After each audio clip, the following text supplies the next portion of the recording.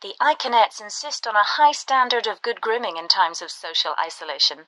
This begins with the care of your own body. Keep your legs well shaven. They'll look neater in their stockings. Be sure to use underarm deodorant every day. Life in the entertainment business is usually active. Don't want to risk offending others. The Iconettes realize that good grooming means good taste. One false eyelash could ruin the total impression. Take a bath or a shower at least once a day. Daily bathing is a necessity, particularly living in closed groups for long periods of time.